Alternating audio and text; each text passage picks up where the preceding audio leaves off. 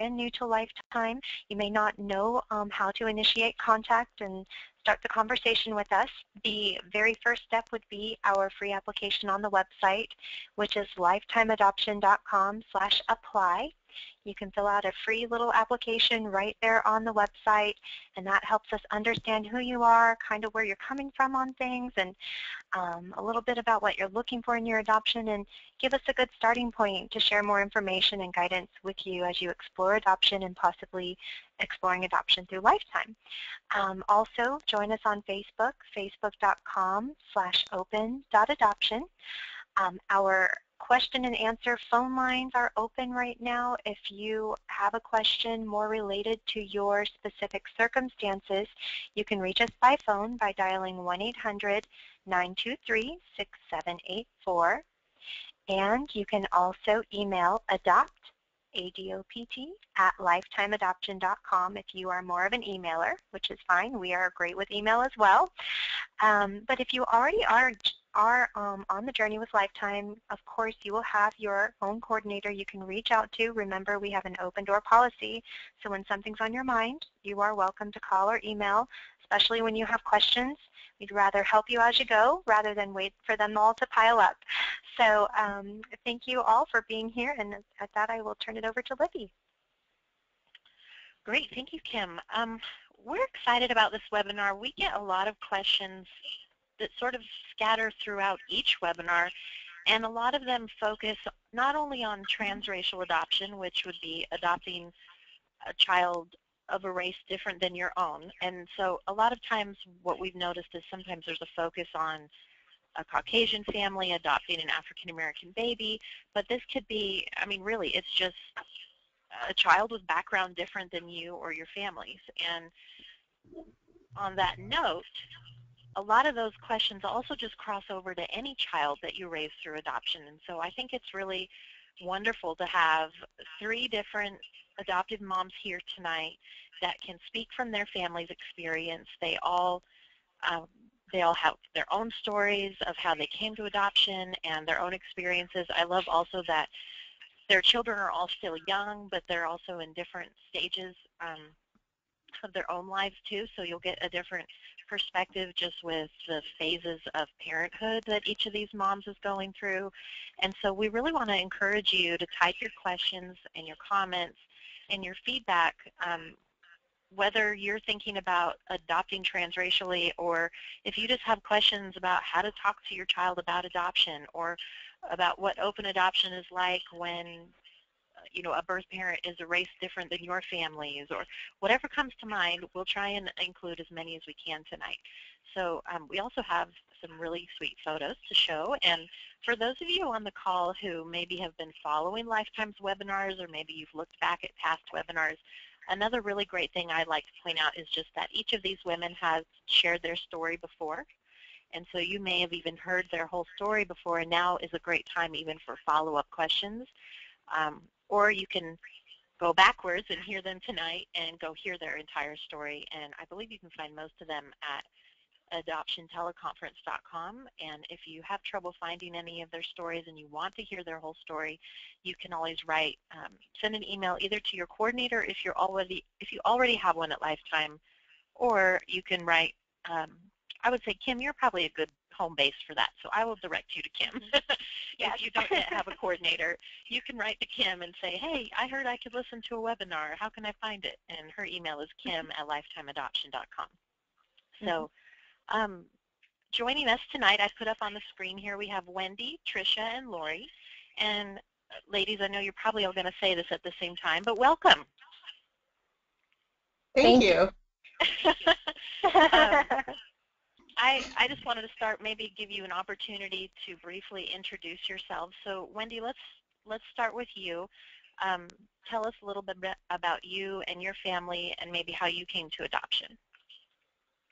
Okay. My husband and I, we have been trying to conceive for quite a while, and after a couple of years of that, we felt led to adopt. It was just heavy on both of our hearts, and so we, through a lady at our church actually, we were pointed in Lifetime's direction, and we contacted them, and we just we just felt very at home with them and knew that they had, you know, not only did they were going to take care of us, but they were going to take care of the adoptive mom, or excuse me, the birth mom. And I thought, wow, that's pretty amazing. And so anyway, we signed up with Lifetime officially, I believe, in October, and 15 months later, we were chosen by our birth mom, Joanne, and on Sarah's birthday, actually. Sarah was born on, well, she was born in January, and we were called that same morning that she was born, and so it was a drop-in-the-lap situation. And ever since then, it's been pretty amazing, and we are so glad that we did it, and we would love to do it again. We've just been praying about how to do that. So. Cool. Okay, great. And then next, let's introduce Tricia. I'm going to pull up a photo here of you guys. So Tricia, tell us a little bit about your family and how you came to adoption. Okay, well, similarly to Wendy, Roger and I had tried for many years to get pregnant and were not able to. So we also felt led to adopt. Unfortunately, we did not find Lifetime right away. And we tried some other avenues which did not work for us. And then we finally was introduced to Lifetime, and we signed on officially in April. And we were matched with our birth mom in just a little under 5 months. And Katie was born 7 months to the day of us signing our contract with Lifetime. Mm. So this is a picture of her, and as of now, she's our only, and she's just about to turn 6 years old. Okay, great. Okay, and Lori, I'm going to pull up your family photo here. And why don't you tell us a little bit about your family and what brought you guys to adoption? And you actually have 2 different adoption stories, so I know that that'll bring a different perspective tonight as well. Right. Well, my husband and I were both single well into our 30s, and we were out on our first date, and he's the one who said to me, I just need you to know that I am called to adopt. I know I'm supposed to adopt from China, so I hope that's good with you if this relationship moves forward. So it was kind of like, oh, okay, well, a man who knows what he likes and knows what he's called to do and wanting to be obedient to that. So we did end up getting married and wanted to see if, we didn't know if we would be able to have children at all. And so the Lord blessed us with our firstborn, Gianna, within 2 years of being married. And then after that, we started the adoption process to China. And so Janessa is over on the left. She's 8 years old now, and we adopted her a little over 6 years ago. So she was about 20 months old when she joined our family. We always thought we would go back to China, and when we started that process for another child, didn't feel peace about it. So we just stepped back and wanted to see what God would have for us. And in the meantime, Lifetime contacted us. We had reached out for them while we were waiting to adopt from China. And so they were just doing a follow-up, and we did a conference call. I think it was with you, Kim, wasn't it? Most likely it was. So I think we interviewed the heck out of Kim and prayed about it and really had peace about signing on with Lifetime. And so we did, and then we waited. And we waited a long time, it felt like, for us. And I want to say it was over 2 years. I don't even really remember because our lives were still really busy with the 2 girls. But then we got a call in early August of 2007 that there was a little baby that had been born in July. He had come early, and the birth mom was looking at different families, and she ended up choosing us. And on Labor Day in 2007, we received little Jaden at 6 weeks old. It's been wonderful. Thank you. So one of the questions we actually had submitted when we began putting the word out about tonight's webinar, I'm going to try and paraphrase it, but I think it also makes tonight's call very relevant for the concerns that we know are common for adoptive parents when they're thinking about adopting a child of a race different than their own. But certainly we all know with the things we're seeing in the media, this comment says, we've really been trying to decide whether we have the preference or not to adopt a child of a different race, especially facing what race means in this country right now. We are most concerned by what the child is being different. So I'm curious if you ladies could speak to how you came to decide what your preferences were, because a lot of people get stuck even just in that initial phase. Oh my goodness, there are so many options. How do we know what we're open to? How did you decide your family was ready to be open to a child of any racial background? This is Wendy. I can go first. Okay. Well, Glenn and I first started, we were initially had a very narrow focus on our preferences, and we really prayed about it. And I don't know, it was just one day I woke up and I said, honey, I think we really, here she is. That was on her 1-year birthday. I said, you know, I just really feel in my heart that we should open up our preferences. And this was about, we had been a lifetime family for a year. And we hadn't had any potential birth mom calls or anything like that. And I just said, you know, I feel really strongly about this. I feel that we should open it up to all races. And so we contacted Lifetime and we made that choice. And it basically boiled down to God just laid it on our heart. And any fears or questions that we had about that, we just completely put them at rest. And that's how we came to be open to other races. Mm-hmm. Wonderful. Lori, what about you guys, especially since you have two different experiences? Like you said, you started in China and then you adopted from the U.S. What was that like for you to decide, okay, because a lot of people, even when they have an international adoption, would think, okay, I at least want the 2 children I adopted to share a race in common. And so you have 3 children with all different backgrounds. Yeah. I don't know that we ever felt closed. Race was never even discussed. We just knew that God had given us a heart for kids, and that He would see fit to put whatever children He wanted in our family if we were open to that. And so actually what we did, the only narrow focus we had on our preferences when we first signed on is we wanted another girl. We thought that we would be an all-girl family. And so that was kind of funny because race wasn't an issue. And one of the things I think that helped us to feel maybe more confident in having a multiracial family was one of the requirements of our international adoption after she was placed with us is that we had to do some organized education and had to prove that we had done different online courses and stuff. And one of the classes that sticks out in my mind is one that was called the Conspicuous Family.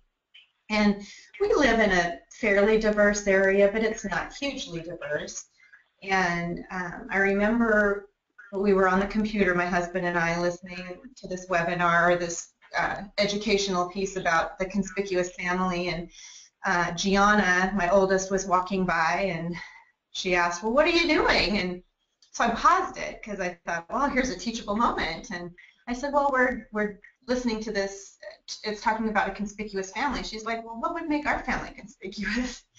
Which was just charming to me that, you know, she has a sister that looks nothing like her. And, you know, Gianna was like 7 or 8 at the time that she asked this question.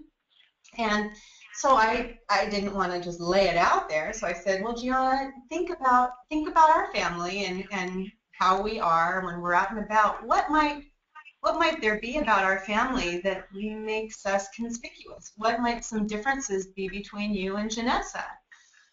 And she sat for a second and she goes, her toes. Her toes are so different than mine. That's what's conspicuous. And it was just one of those moments. I loved it because she didn't see that I have blonde hair and Janessa has black hair, or her eyes aren't anything like mine. Her toes are what Gianna saw as different. And that really struck a chord with Ryan and I, because it was like, gosh, if that's how we could all see each other, and it's not the differences of how we look. And I'll talk more about another conversation we had when we were preparing for Jaden a little bit later, but it was a really a learning moment for Ryan and I when that was her response to us. And so Tricia, what was your experience between you and Roger starting out as first-time parents and deciding right out the gate we're just open to a child of any background, any race? Well, we had definitely talked about it between the two of us and prayed about it, and we also talked to our extended family and just got their perspective. Not that that was going to make our final decision, but just to get their feelings and opinions, because we wanted our child to be accepted with the whole family, of course. And so right out the gate with Lifetime, we decided to keep our preferences wide open. And we just believed that God would place us with the child that we were meant to have, and He definitely did. And there's a little bit of a funny story with Katie's birth, because when we were matched with the birth mom, she thought she was having a Caucasian male. Oh. And as you can see, neither one of them ended up being true. But we're so thankful that we were completely open to whomever God had for us to be placed with, because even though the birth mother was nervous, it didn't faze us at all. So I'm so glad that you reminded us about that, because here 6 years later, I can't imagine you with a different child. I mean, we get photos from you guys all the time, and it completely slipped my mind just because Katie is your child. I'm so used to how your story ended that I forgot that detail, but now that you bring it up, I do remember that. Yes. And so what's Katie's racial background? Is she biracial? She is biracial. Her birth mom is actually Caucasian, and her birth father is African American.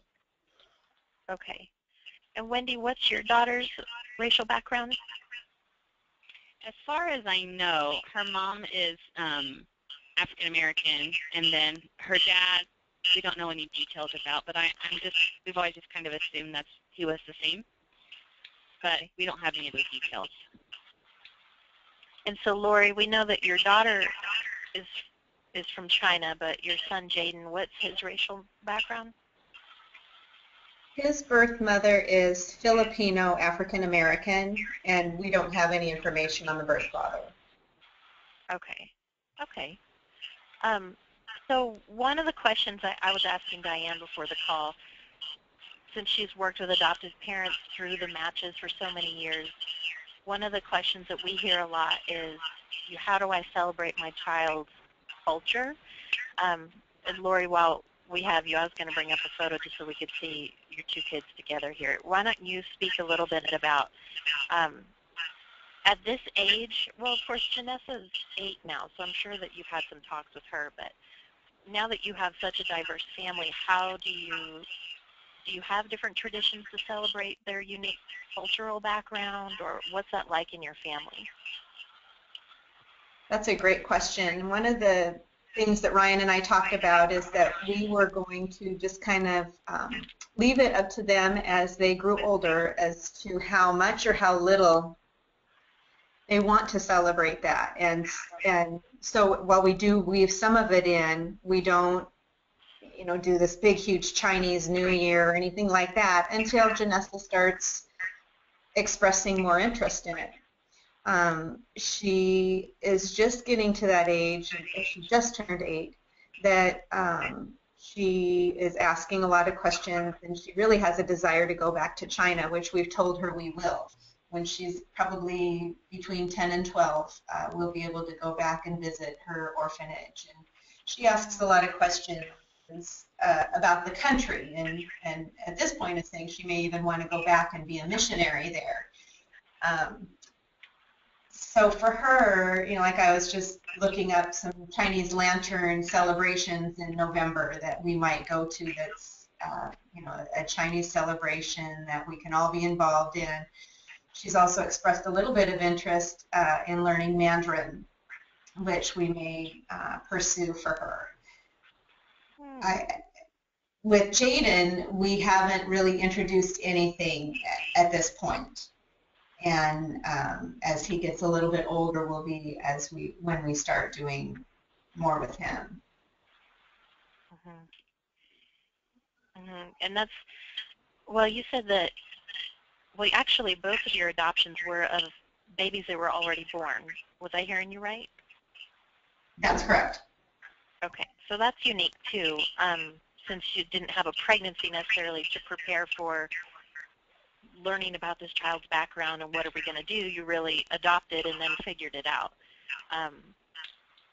So what I was thinking, though, you reminded me, I have a friend, she was adopted from Korea at birth, or well close to birth. She was probably almost a year, but she tells me, sometimes people look at me and think I should have an Asian accent, and they're surprised when I sound Texan because that's where I grew up.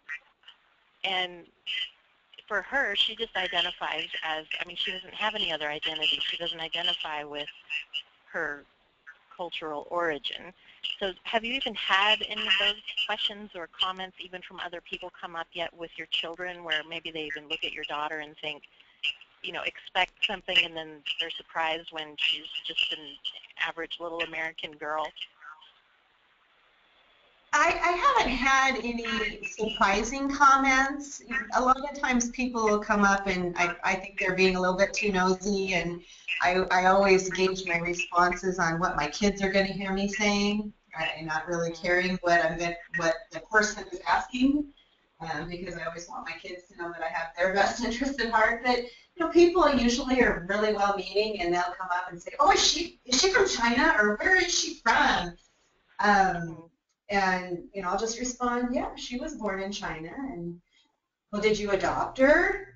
"Well, why do you ask?" Just kind of put the question back on them. But I haven't had anything that's been what I would say over the edge or offensive, or that would seem offensive to another culture, thankfully. Great. I appreciate your insights on that. So Tricia, do you and Roger, have anything in particular that you've started as a tradition to honor Katie's background? We have done some things with the African culture. Katie actually really likes the music, and so we've gotten that for her, and when we get the opportunity to take part in some sort of cultural presentation or something, then we do take advantage of that. And I would say definitely one of the things that's very much her culture that we have had to take head on is her hair, which sounds interesting, but that was a huge learning curve for me to figure out how to take care of her hair. And that's a special bonding time with her and I, because it is time consuming and it is very special about her. So Katie now is old enough where she gets to pick the different hairstyles that she wants, and then we work on it together to figure out how to accomplish that, and also to seek advice from other African American women on things we can do to take care of her hair and how to style it. And so that's been a big part of what we've done so far with her. Well, and Wendy, I know that you actually wanted to talk about that tonight too, and so I'm glad that you brought that up, Tricia. We actually had a question, and maybe before Wendy chimes in, we can have Tricia's input, and then we can get Wendy's side. But there was a question that said, what resources did you use to learn to do her hair? I had some local friends who are African American women who have helped me, and there's also a lot of resources online. I just started Googling it, really. And there's also a book that I found that's very well written for those of us who are not used to taking care of it, and it's called Chocolate Hair, Vanilla Care. And it is very basic. It is specifically written for Caucasian parents on how to take care of African American hair. And it has been very helpful in just learning the basics. Mm-hmm. So Wendy, I know that you wanted to talk to this tonight, and I love the photos you actually sent going through this process. Do you kind of identify with what Tricia was sharing? What's that like for you and Sarah to learn about the difference even with hair care? Well, I have to tell you that I came across chocolate hair vanilla care when Sarah was a baby, not even a couple months old. And the lady that runs that, her name is Rory, and she is just amazing. She has everything you need from infancy through childhood, from detailed to the very basic. She shares everything. She's very open. She has tons of YouTube videos. And I just said, okay, she's an infant. This is all I need to do. And then when the next thing comes, that's what we'll do. But the biggest thing is setting Sarah up and just starting a routine with her around 6 months, even though it was very simple, and at that age, detangling her hair was very easy. Now as her hair is getting longer, it takes longer, but it's a process, and it's like anything. Once you learn, you build on it, and you learn what works for you. You think about your schedule and how much time you want to spend on her hair, and then I also involve her in it too. And that is, like Tricia said, it's a very big bonding time for us when we do her hair. And I always tell her afterwards how pretty she is and that she looks beautiful, and to hear her say that back to me is like the best thing in the world. So. Oh. And so the photo on the left is. Sorry, the photo on the left was Easter after she was a year, and then the photo on the right was actually adoption day, where we went to the courthouse. So do you have anything you want to add to, I know she's 2.5, so it's sort of limited on what you can do at this point, but have you and Glenn talked about, anything you want to put into your family's traditions as she grows up to honor the differences in your backgrounds, or what's that like for your family so far?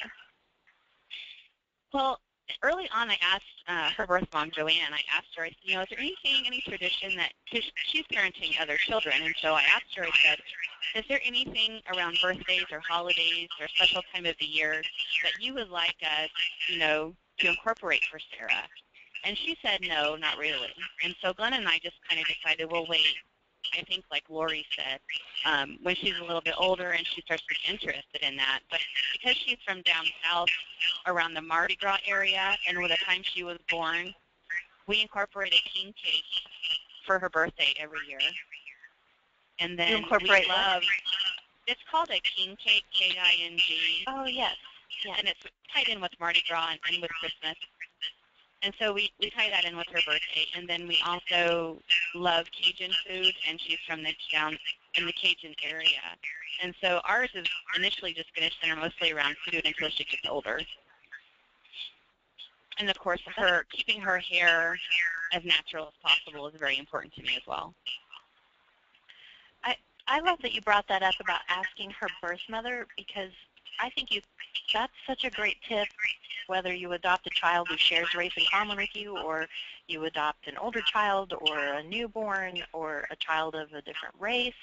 I love that because it's not just about racial culture, it's also about her birth culture, her birth history, and just celebrating and being able, as she grows up, to say, we do this because your birth mom was from here or there, and that's what she did. Or I love that idea of just even asking her. I could imagine a birth mother feeling very included just to even be asked that question.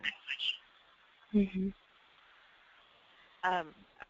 it kind of brings me to, I also wanted to make sure that we talk tonight because a really big question that we get asked about is just how do you talk to your children about adoption? And we are always encouraging people these days, modern day adoption, all of the studies really show that you should be talking about adoption from day one in some way, whether it's reading a story or telling the child their own story on an age-appropriate level in a positive way. So Wendy, since we have your pictures up, let's work backwards here, and we'll start with you. And then I want to hear from each of you.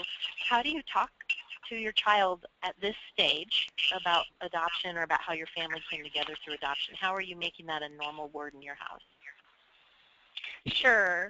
I would like to say that we put together a scrapbook for the first, I would say, year and a half of Sarah's life. And we have that set out, and every once in a while we go through it with Sarah and we tell her about it. She's not old enough because she's only 2.5. She doesn't quite understand. But the other day she said to me, Mommy, and she looked at her arm, and she looked at my arm, and she said, what color is your arm? And so I said, my arm is white.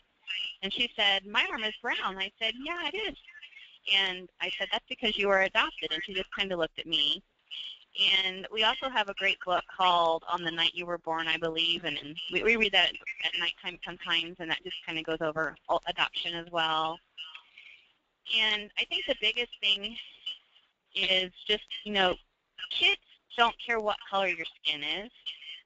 And they get they learn from society that there's certain colors that are bad or that there's a ranking of colors. And so, that's just my biggest thing is just to always, teach her and then my loved ones and the people that I'm around every day in my life that,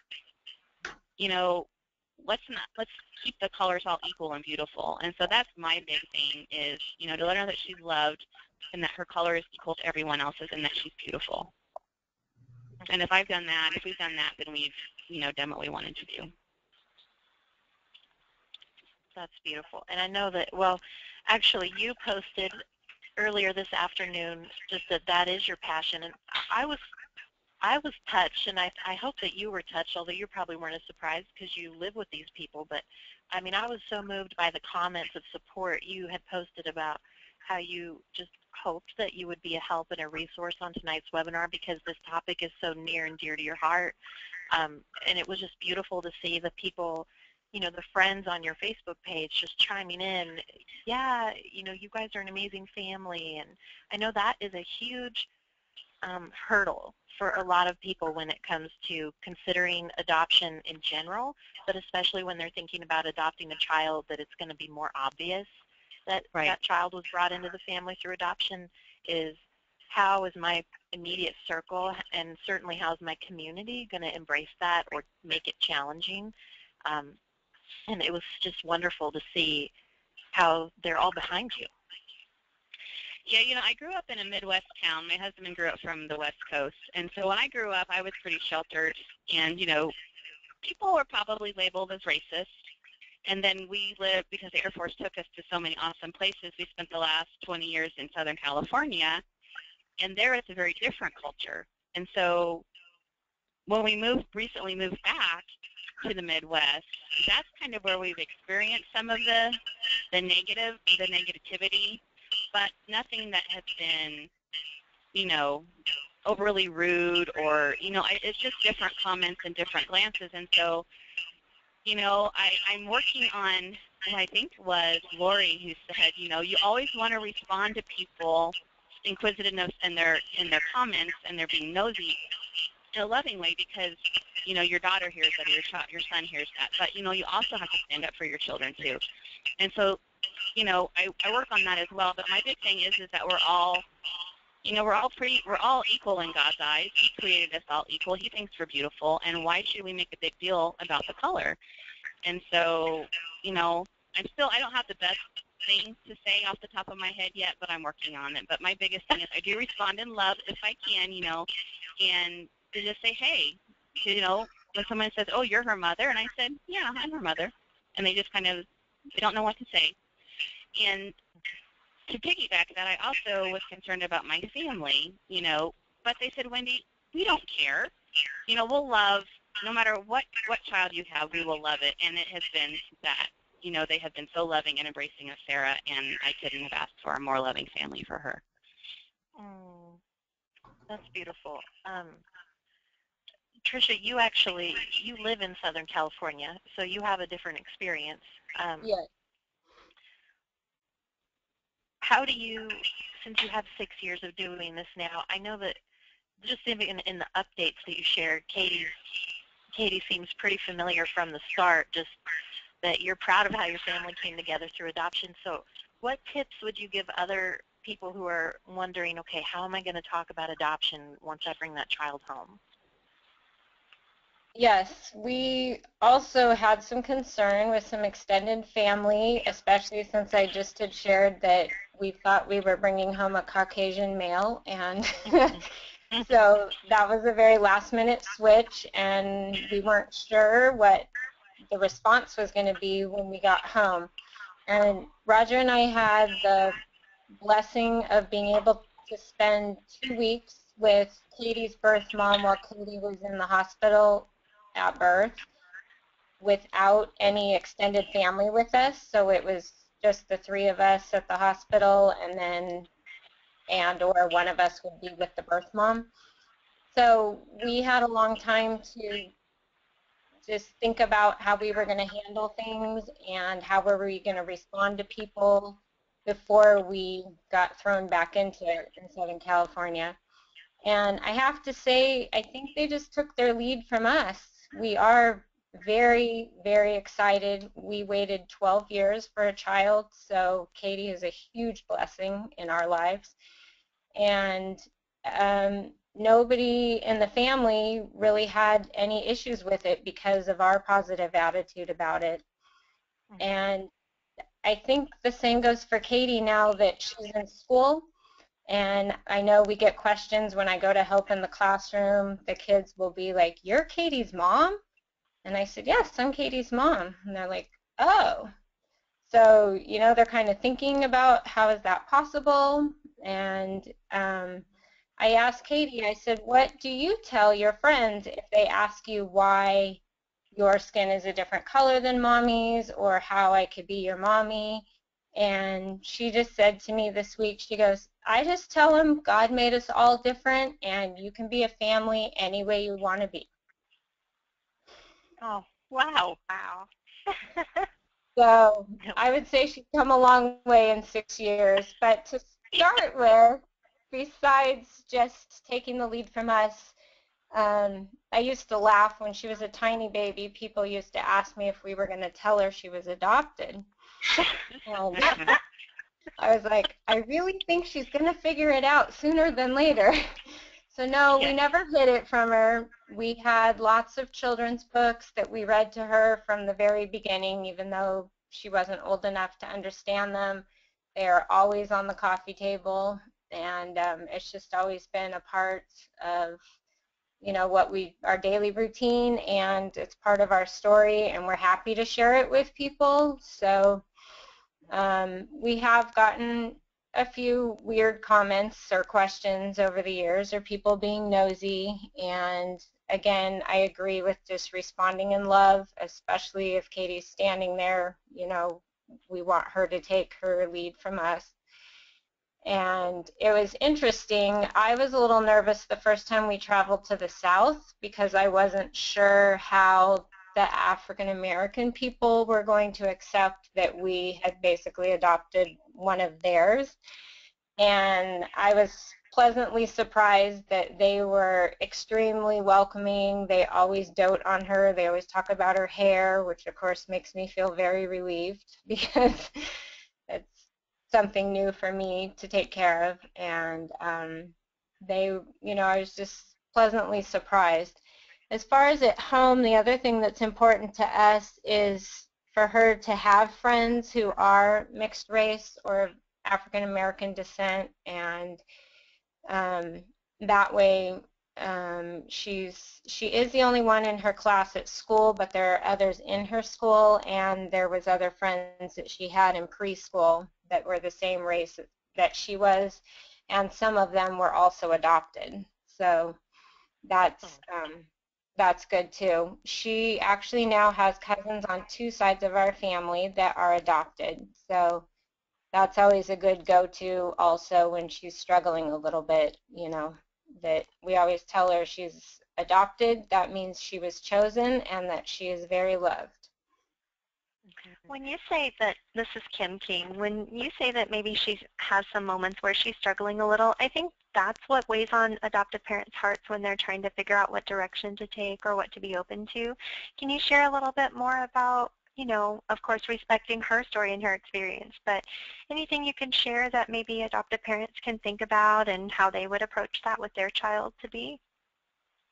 I think sometimes we had a few moments over the summer. Like I said, she's almost 6 and she understands. And I think sometimes it's just an internal struggle. It might not have even been anything culturally, but just the fact that she's adopted. And she will say things like, you're, you're not my real mom. I want to see my real mom, or just something like she's trying to get kind of back at me a little bit or struggling with it, and she just wants to see what my response is going to be. And I know I've heard from other adoptees who are older that sometimes they just feel like they were given up once and is it going to happen to them again? So my response is always to absolutely reassure her that we are a forever family, that we are absolutely never letting her go, that we are in this together, and that I'm on her side, and that I will help her any way I know how, or if I need to get her help to, help her with her feelings, that absolutely we will do that. Unfortunately, in our case, our birth mom is not communicating with us right now. So seeing her, talking to her is not possible, but I made sure when we did have communication with her that I wrote down everything about her that I could gather, that she would tell us and that we knew about her, so that when Katie is struggling with that, we can talk about things that were special about her and how much she loved Katie and why she wanted what was best for Katie. And that usually helps. And I actually found a children's book. The title sounds backwards of what we want to teach her, but the book is called You're Not My Real Mother. And it's actually, the photo on the front is a Caucasian mother with an African American child, so it happens to be, visually what we are.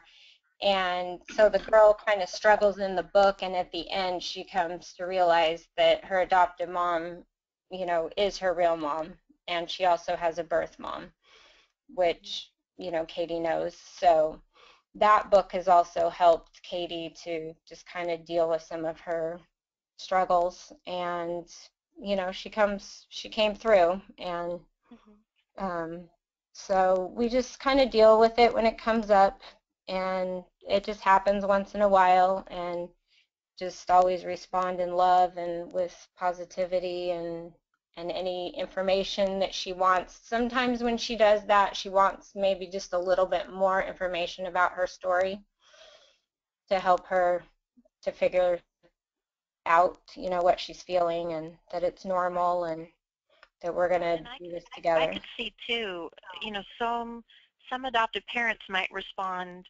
defensively, like get maybe too zealous in explaining how accepted and how loved, like making it maybe too reassuring, and because they're feeling threatened. And what I'm hearing in your response is that her questions don't threaten your motherhood to her at all. Right. You can hear those, and all it brings to mind is I have friends with kids about the same age, and they're kind of hitting the phase, even though their children weren't adopted, they're hitting the phase of, I like daddy better than you, or I hate you, mom, like the things that they're testing their parents, Yes. their trust level and security in the family, and they're trying to figure out their place in this life. But especially when a child has an adoption story, I do think it's important to just recognize there's going to be some additional questions, and not to get scared of those or threatened of those, but I love that you threw out that book, because it's the same thing what we find at Lifetime. You know, you're not supposed to say, give baby away, but one of our most popular resources says, you might think I could never give my baby away, but that's because we're trying to recognize what someone's saying and thinking, and then address how it's not really that, and to show them the positive side of that and the truth about that, and that's what you're doing with Katie. I love that you spoke to that, and I would love even to hear, because like Lori, you have 2 children, different ages, different stories, and you mentioned earlier there was something you were going to share about Jaden, but is anything that Tricia shared, have you gone through that yet with either of your kids? Yeah, good question. Not with Jaden. He's not quite old enough to start expressing stuff like that. But the interesting thing that's happened with us is with Janessa's adoption, of course, in China, there is no information on birth parent at all. And Janessa and Gianna were with us when we went to Las Vegas, and Jaden was placed with us. So they met the birth mom and the grandma and the birth mom's younger brothers, and so they were very much a part of it. And so following that and our continued interaction with Jaden's birth mom, Janessa asks questions like, Mom, when you met my birth mom, why couldn't she keep me? And we keep telling her the same story at age appropriate. She's been asking, for the last 2 or 3 years. And we always keep it very age appropriate. But just this last week, we were out on a walk together, just me and the girls, and Janessa started talking about going back to China again. And so I said, well, honey, what do you look forward to most about going back to China? And she said, well, I want to see where I used to live. And I said, yeah, I think that it will be a good thing to go there, and I bet that the nannies will be really excited to see you. And she said, I really wish I could see my birth mom. And I said, honey, I wish you could too, but you know that that's probably not ever going to be able to happen. And she said, I just really want to talk to her. And I said, well, what would you want to say? And she said, like an 8-year-old would, she said, I want to ask her what she's been doing for the last 8 years. And I said, well, that's a great question. And I said, I think that what you should do is start writing her a letter, and I just want her to really be able to put down her questions, even though they'll never be answered. I want her to face those so that when we do travel there, when we go to her orphanage, she can take those with her, and we might leave them at her finding place and do something special with her name in Chinese characters there, or something to honor her birth mom. Every year we always, on her birthday, we make sure and honor her birth mom for making a decision that was very hard, but to make sure that she was going to be safe and well taken care of. So for her, it just opened up a lot more questions, and we just try to deal with them, because she doesn't really get it that her birth mom in China would have been arrested and taken to jail for doing what she did. And we keep telling her that, and one day she'll get it. But it has opened a lot of questions, because with Jaden's birth mom, we have a very open relationship, and we text all the time, and I'll shoot her a picture of him if he's doing something new, or a short little video. And let me take that back. It's not all the time. I could go 3 months without hearing from her, and then she'll pop a question out, and but it's a very open, comfortable relationship. She doesn't I don't feel like she oversteps, and I give her enough information that she knows that he's in a great place. The story I wanted to share, because it talks a lot about preparing your family for a mixed race family, is when we first found out about Jaden, Ryan and I kept it very quiet, because we had just gone through a pretty difficult situation with another adoption situation, and it was still very raw on our hearts, and Gianna and Janessa had been involved in, we were Skyping with this little boy, so they had a face with a name and, you know, had talked with him. He was a little bit older. And so when that fell through, you know, we were still healing and seeking the Lord to say, you know, what are we to do when we found out about Jaden? And so we decided we weren't going to say anything until we had definite plans, until we knew we'd been chosen and we had a travel date and that things were moving forward. And so we sat the girls down and explained to them that there was a young girl in high school that had chosen us to be the parents and the family for her little baby boy. And so Gianna's out of defense, the oldest, she just said, no, we're done. We're good with just Janessa. Our family's complete. And we just said, well, we get why you feel that way. Your heart hurts, and so does ours. But we need to be obedient and follow what the Lord has and see what doors he's going to open. And this could not happen, but it could happen, and we need to follow through with it. And so she started asking questions about him because we didn't have a very good picture of him. We just had a photocopy of a picture of him in the hospital. That's all we had, and it was very blurry. You couldn't really see. And so she started asking questions and asked about his birth mom. And so I said, oh, she's in high school. She wants to graduate from high school. She's a cheerleader, and she's beautiful. She's so cute. And, well, what color is her skin? Which surprised me that that's what Gianna asked.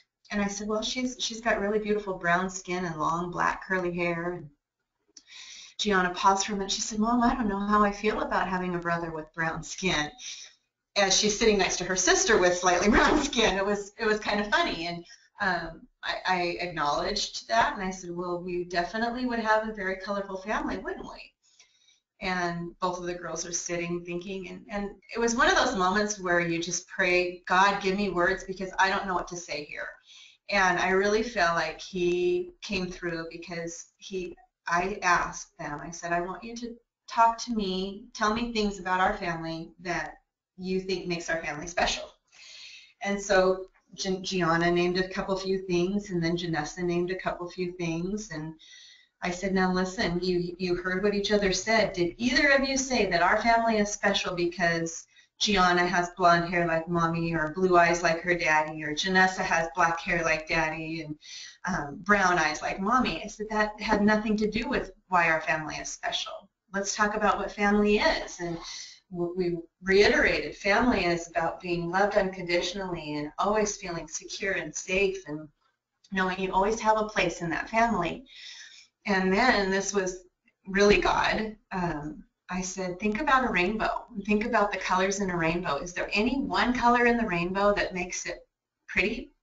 Or is it all of the colors in the rainbow that makes a rainbow magnificent? And they said, well, it's all. You can't pick one color. And I said, and that's exactly what our family would be. It's beautiful like a rainbow because of the colors in it. And it was beautiful. That's amazing. Well, and I love that you brought that up because talking about adoption with children doesn't just mean the children who have adoption stories. Right. There are many people in our audience, I know even right now, who are already raising biological children, and maybe they're waiting to adopt, or they're thinking about adopting a child or starting the process. Or I know there's even some families in the audience tonight who have already brought a child home, and that conversation doesn't stop once you bring the child home. That there may be things that come up again, even with your biological children, to just help them understand the choice your family made and what adoption really is, because they're all kids. You can't expect them to digest it in the same way that adults do. Yeah. So I'm glad you brought that unique perspective too. And both of my girls have said that when they get married, they want to adopt. Oh. Yeah. And so you were saying, now do you have an open adoption with Jaden's birth mother? Yes, we do. Okay. So, and I know you were talking about the differences and how that causes your daughter to have questions too. And Tricia, you brought up you don't actually have contact, and I love the way you talked about handling that. We had a great question for Wendy earlier that said they wanted to know what your what your openness is like with Sarah's birth mother.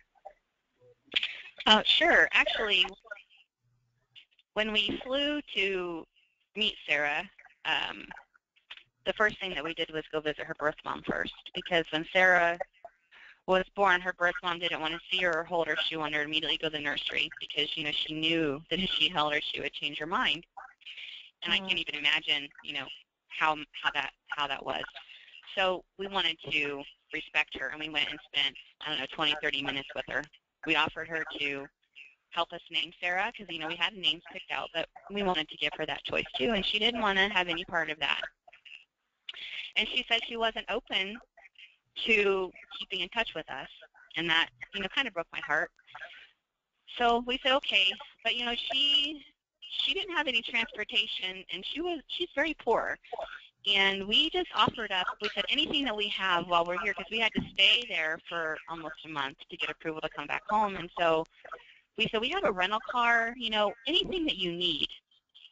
And so she wanted to go home right away, and Sarah had to stay for a full 48 hours. So we offered to take her home. So we took her home. And then, unfortunately, the hospital made her come back when Sarah was being discharged, and that's a whole other story. So we went and we got her, and we brought her back to the hospital, and she got the discharge papers, and she said, she's not my daughter, she's yours, Wendy. And so we all went together in the car, and we left together, and I dropped Sarah and Glenn off, and we went and took care of some insurance things, me and Joanne. And then a couple of days after that, we took her to meet with a social worker, because in Mississippi, birth moms have 10 days from the time they sign acknowledging what their options are. They have 10 days. They come back. They decide what they're going to do. And during that 10 days, I was still in touch with her, and I wanted to take her out to lunch, but it never really panned out. And then that 10th day, I took her back to the social worker, and she, you know, the whole time she kept encouraging me, Wendy, I'm really not going to change my mind. I know you're stressing about this, but I'm not going to change my mind. I know I've made the best choice. And so after all of that, I said, I know that you don't want to keep in touch. I said, but would you just mind if I snapped a few pictures of you? And so she let me take a few pictures of her. And then on the conversation on the way back to her home, I said, you know, if you ever change your mind, I said, we're here for you. You can be silent for months, for years, but we'll be here for you. And she said, you know what, Wendy, I would like to keep in touch. And so we don't have a really close relationship, but I can text her. We have a private Facebook page where I post videos and photos of Sarah. She texts me whenever she wants. We send her birthday gifts. We send her Christmas gifts. You know, on Sarah's birthday, we acknowledge her and the gift that she's given us. So even though it's not a close relationship, it's definitely open, and she is open to talking to Sarah when Sarah's, you know, 16, 17, 18, and she says she'd answer any questions that Sarah had. So what turned out to be something that was going to be closed ended up being open, and it could change again, but for right now it's open. I would love, gosh, Kim, you were right. This hour's just flown.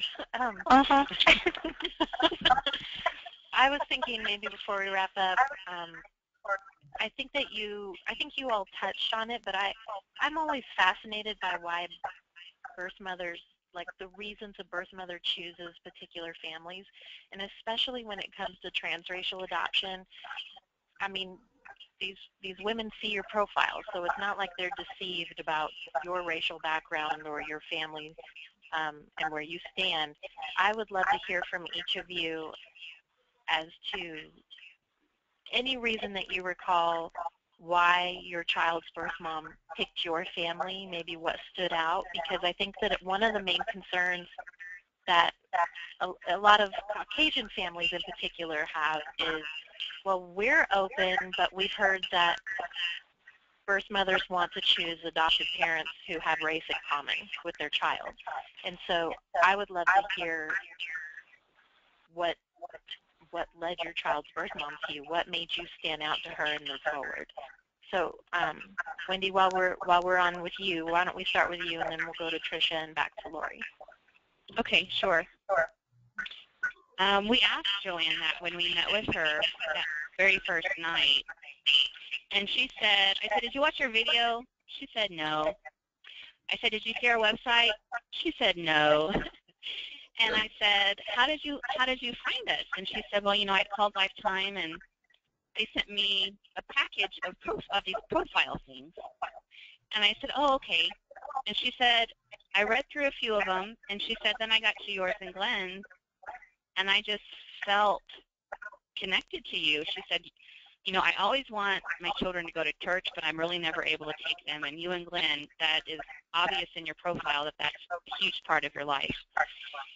And she said, I always wanted to be a nurse. And she said, Wendy, you're a nurse. And she said, I just, she's like, those two things. And she said, she's like, I just felt connected to you. And that's, I said, okay, well, because you want to know. And so I couldn't hold back. I had to ask. And that's what she said. So, I don't know, and she also hid her pregnancy from her family, and so she gave up a lot to do what she did for adoption. So, we're just so blessed, and I cherish those conversations with her so much, and I replay them in my head all the time. And anyway, I hope that helps somebody that's listening. So, I love that because I really think that could be any birth mother, that there was something even about you that just because of her own goals, you stood out and she identified with that and learned more, and then obviously made a real connection there. I love that. Mm-hmm. I just love all the different reasons there are. So Tricia, how about you guys? Well, we asked her also. She also contacted Lifetime, and she received 15 profiles. And she said she looked through them, and she chose us because she liked our smiles on the professional photo that was on the front of the profile, and she loved that we were very involved with church. And she had grown up going to church but wasn't going currently and really wanted that for her child. Now, of course, the race difference would be a little different in our situation because she was convinced she was having a Caucasian male, so that wasn't part of it at the time. She also requested that we meet her in person before she made her final decision. So we did make that happen, what turned out to be 2 weeks before Katie was born. And that kind of solidified her decision in choosing us when we met with her in person. And then when she went into labor extremely quickly and had Katie 3 hours later, so we did not get there in time. So when she called us on the phone, it was kind of with fear and trepidation that we had a girl and not a boy, and then the pediatrician had verified that Katie is half African American. And so she kind of posed it to us as a question, like she was afraid we were going to turn the car around and head home, that would we still accept her? And we told her from the get-go, we don't care if she's purple with green spots. It does not matter to us what color she is, which race, or which gender, I mean. And so I think that relieved some of her fears that we would continue the trip to the hospital to come see her and still adopt Katie. Mm-hmm. Well, and I love that because we have had experience before where a baby is born a different gender than expected, or a different race, or sometimes even different health conditions, although that's usually a little bit more rare. But that is usually the number one concern is, will my baby be accepted? And a lot of birth mothers share that concern even while they're just pregnant. Even if they're choosing a family who could easily be their own extended family, they still wonder, because my child will be adopted into your family, I just want to have the assurance that they will be accepted and loved and embraced. And I love that she expressed that to you, and that you could just put her heart at ease. It doesn't happen very often that you get as surprised as Roger and Tricia did, but it does happen.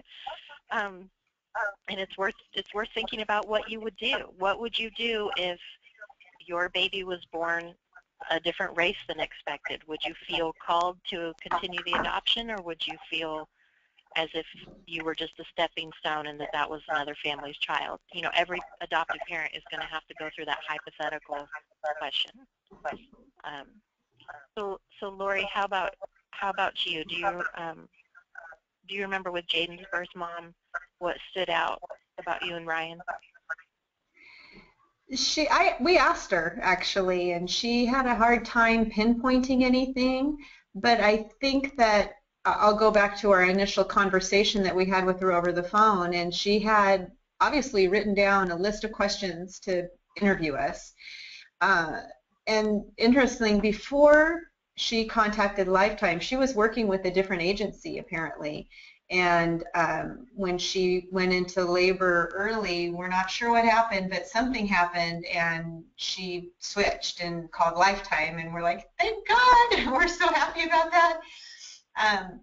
So she asked questions about our faith, about our involvement in church, about what kind of church we went to, and asked a lot of questions about the girls. And just knowing a little bit about her family, she comes from a family with, she's the only girl, and she's got 4 brothers. And I just gather, because she when we asked her, she had a hard time pinpointing any one thing. But I think that it was our faith and our involvement in church, and that he would have siblings is what really drew her to us. And then she did say that you guys are just so nice, and because she's just the sweetest little thing, and you guys are just so nice. And so I think that those things all together are what had her choose us. That's awesome. Kim, I know you've been typing with people behind the scenes too. Before we wrap up, is there anything you wanted to ask the ladies before we? Yes, there is. I was hoping that we could do another round table with each of you and find out if there was any piece of advice you'd like to give to future adoptive parents. It could be a piece of advice that the one thing that you would want them to know or feel confident about, or it could be something that you learned on your own that you wished you would have known in advance that really helped you. Everyone has access to the internet and YouTube, which is such a wealth of information, so maybe there might have been something that you figured out on your own. Even doing all the research in the world, you still figured out some things on your own. This is Wendy. I'll go ahead and go. I think the biggest thing is to piggyback on what Libby said, is know your heart and know what you know. Be prepared, because things do change. And if you're truly ready for a drop in the lap, like we were, you got to have your ducks in a row. And so we had gone every 6 months. We went through a drill. I had a checklist. We had a diaper bag packed, half blue, half pink, so that when we got the phone call, we were literally within 2 hours ready to go. And so, and the second thing would be is to, no matter what, just respect and honor birth mom. So I think those are the big 2 things. Just really be ready, even though you're sitting and waiting, and it could be many, many months, or it could be quickly, and then just honor your child's birth mother from the very beginning. Mm-hmm. I love that tip. Lori, how about you? How would you answer that? I think the biggest piece of advice I would give would be continue living life. I know it's hard when you're waiting for this huge addition to your life, but continue living your life. So whether it means you don't have kids in your home already and you're desperately wanting one, make your marriage as best as it can be. Do things that you can do now before you have kids, because life changes once you have kids. If you already have kids, pour into the kids you have as you're waiting for that new addition that you know God has called you to adopt. But don't sit and tread water and just let time pass by while you're waiting for this one piece of your puzzle, because you have all those other pieces of your puzzle to tend to as well. Mm-hmm. And Tricia, how about you? What would you pass along? What wisdom would you pass along?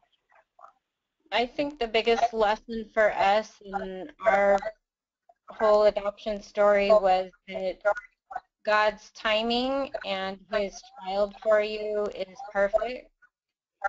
So not only did we go through several miscarriages, but we also had several failed adoption attempts before Katie. And looking back, I can see everything we went through was preparing us to be Katie's parents, and that we just had to wait for her to be there for us. So none of these other things were meant to be, and even though it was hard to go through at the time, I can see that, you know, the wait was hard, but it was worth it. And so one of my favorite things to tell Katie now is that she was worth every day of the 12-year wait that we had for her through. And so I know it can feel very struggling, and there was times during those years that we thought it just wasn't meant for us to be parents, or something wrong with us, but it was His timing and His perfect child for us. Absolutely. Thank you. Those were all beautiful answers. We have all these comments coming in about, oh, that's how I feel. That's great advice. We had a few people commenting just on how amazing you all are, just to come on and share your experience and help these people who aren't even waiting yet, and then all the way to people who are actually matched, and then those of you on the call who have already welcomed your child. So we're so grateful for all of your stories and experience and your tips. Thank you so much for being here tonight. Kim, is there anything you want to throw in before we add? I know we've had some great questions come in. I think we've touched on most of them. I think this is definitely a conversation we need to keep going. So if you had any questions on your mind about transracial adoption, please email those to either myself or Libby. My email is kim@lifetimeadoption.com. And of course, if you reply to a webinar invitation, you will get Libby. But definitely let's keep this conversation going and maybe reconvene and get more perspective and more answers too. Wonderful. Well, Tricia, Lori, and Wendy, thank you for being here tonight. And to all of you who attended, I know it was a little different time than usual, which I love because it keeps us on our toes. We're thankful for your participation and your questions. And for those of you also who wanted to know a little behind the scenes, we had Wendy's husband Glenn was also chiming in with some comments behind the scenes too, so that was really fun just to see him relive their family story too, and concur with everything Wendy was sharing, so it was really sweet. We will meet with all of you again on a webinar very soon, and again, if you have questions or feedback, we'd love to hear from you, so let your coordinator know or reach out to us. You can always email, generally speaking, adopt@lifetimeadoption.com, and they usually get it to the right person. So we hope to see you on our next webinar, and we hope you have a great rest of your week. Thank you, everyone. Thank you, everyone. Bye. Thank you, ladies. Bye-bye. Thank you.